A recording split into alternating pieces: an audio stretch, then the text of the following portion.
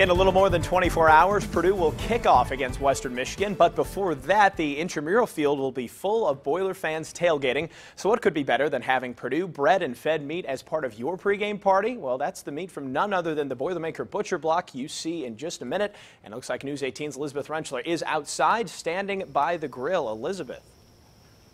It's just before 6:30, and that means what better time than to throw some burgers and brats down on the grill. A yummy breakfast, maybe a different kind of breakfast for most of you. But I'll tell you what, when we get to the weekend and you're thinking about what you're going to do for the Purdue tailgate this weekend, you're going to be thanking me. We're joined by the Boilermaker Butcher Block, and I'm going to bring in Alan. He's the man in charge. Now, for some people who have maybe never heard of you, tell us a little bit about what you guys do over there.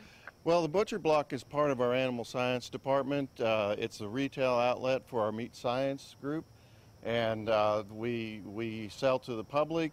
This year we're having a new initiative to provide meats for tailgating, convenient online purchase and delivery to the stadium for your tailgating needs.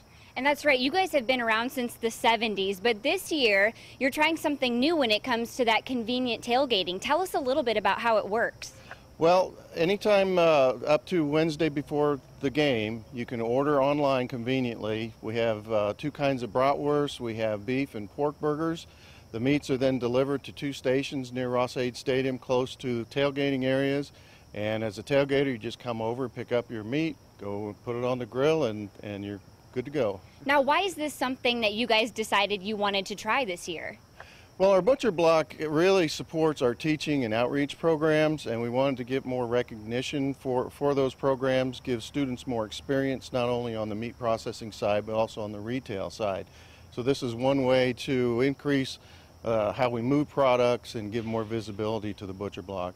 All right, so we're going to let this meat cook here for a little bit. We're going to toss it back to you, Alex. Be back out here in 15 or 20 minutes or so and tell you a little bit more about the meat you can actually buy at the Butcher Block. Alex, back to you. All right, sounds good, Elizabeth. Thank you very much.